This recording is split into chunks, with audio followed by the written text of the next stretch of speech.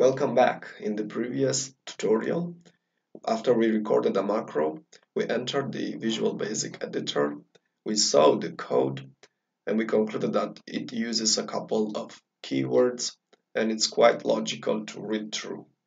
But wouldn't it be great and a big plus to our understanding of macros and VBA code if we could run each line of this code individually and see the changes live in the workbook? Yes, we can do that by using the F8 shortcut. So let's get started. So last time we recorded a macro, let me close this editor, called my favorite format. And at the end of the tutorial, using the developer tab and Visual Basic, we entered and saw inside the code and saw how it was recorded. Since we are here with the Visual Basic editor, there are four parts of it. First of all, there is the ribbon here on the top with the menus and the shortcut bar. There is the project window here where we find our objects and modules. There is the properties window here where we can, for example, change the name of a module. And there is the editor itself where we can see the recorded code as well as we can type here a new code. For finding our macro, we have to do a bit of searching through these objects here. And the first step is close all the unnecessary Excel files so that you have here, for example, I only have the file and the personal LSB open. The second tip is that the macro will be generally in a module. So therefore, you can click on the minus sign here to minimize or hide this window and keep only the module. Now the third thing is where did we save our macro. We save it into the personal LSP.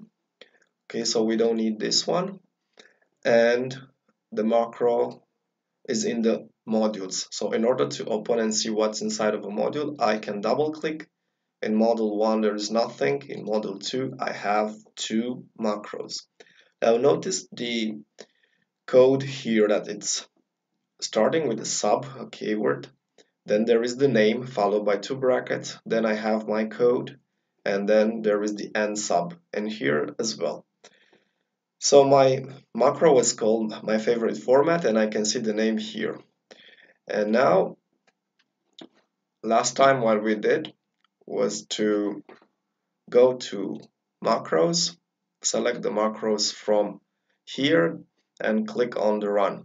So the equivalent of doing that inside this window, and let's go back to the macro itself, would it be to click inside anywhere inside of the macro and use this button here, the play or F5 shortcut. Now if I am outside of the macro, this will work like this. It's not an issue, it will just prompt me to select one of the two macros. But if I click anywhere inside, the lines of the code after pressing play will be executed from the first line until the end, no matter where I click. And then I can only see all the changes afterwards in the file. But there is a way to run each line of the code with using F8. I can click anywhere in the file. It will start always with the first line. So I go F8. And what does it mean? It means I am ready to run this highlighted line. I didn't run it yet, but I will run it after you press again F8. Alright, so at this point, if not done already, please open the workbook, open the editor and follow along each step here so that will be of a more value to you. Now, since I press again F8, it means I just run the line or the lines above, and now I'm ready to use this, to run this line. So far we just started the macro, so no changes. And now when I press again F8, it see that something maybe was done, and if I open the file, I can see now what that instruction did, which was to select until the A1.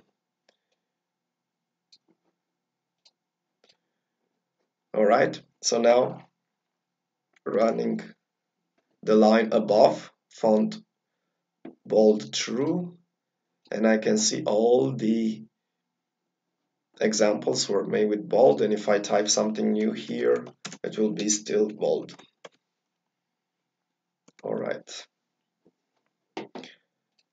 So this is how I go line by line with F8,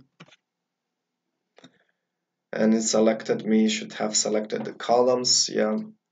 Then the next one, okay, let me see, what did it do?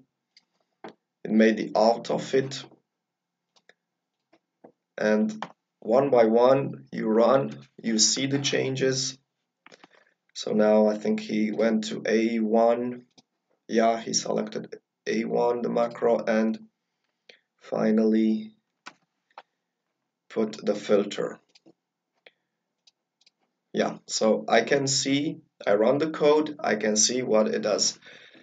And now by doing that, I can either test the macro or get a big understanding of each line. And for example, I understand now that if I use this syntax dot autofilter, I can create my own code, or I can use it as a part of my another recorded macro just to enter as a new instruction, for example.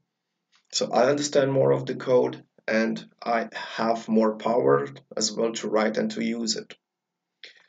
All right, so now let's run again with F8, and there are three options as well. So when you run the macro with F8, you can run it line by line, but at this point the first option is what we did. Either you continue to press F8 to run line by line, or you can simply choose that you want to run all the code here up to the end. Therefore you press play.